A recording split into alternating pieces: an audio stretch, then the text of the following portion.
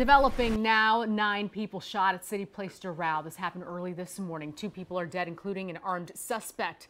A Doral police officer and 6 others injured in the chaos. And we have team coverage of this shooting. Local 10 Samir Nefsi has more on what we're learning about the victim that was killed. But we're starting with Local 10's Trent Kelly live from the scene with everything we've learned about the ongoing investigation. Trent, what can you tell us?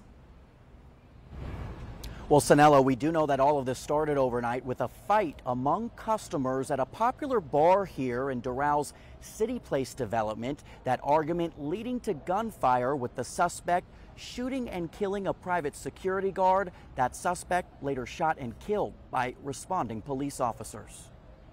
Well, all the commotion was by Martini Bar. People were running everywhere. There's cops everywhere. Gunfire in the heart of CityPlace Doral overnight, leaving 2 people dead, including an armed suspect accused of shooting at police who later returned fire.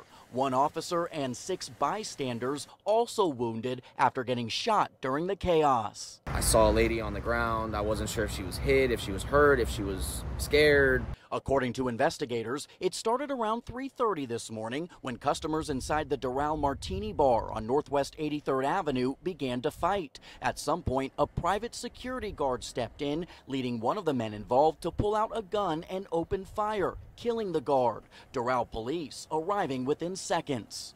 Officers that were working the commercial establishment at the time immediately responded, and there was an exchange of gunfire between the subject and the officer. Police killing the suspect, but not before 1 officer was shot in a lower extremity. Paramedics transporting him to Ryder Trauma in Miami. 6 other people who just happened to be nearby also hit by the bullets. Time a law enforcement officer is shot, it tears at the core fabric of our community. But we are grateful that he is alive and in stable condition. It was very loud. I felt it in my chest. I'm not gonna lie, it was pretty scary. The entire situation unfolding near several residential buildings, startling neighbors. I heard an initial 3 shots, didn't really know where it was coming from. I thought it was fireworks. And then I heard probably 10 or 15 directly after that. Investigators from the Florida Department of Law Enforcement spending hours on scene trying to piece together what happened and whose bullets hit the bystanders. Whose gunfire was the one that struck them? It is way too early to know, and perhaps we may not know for quite some time just yet until this evidence, of course, is processed.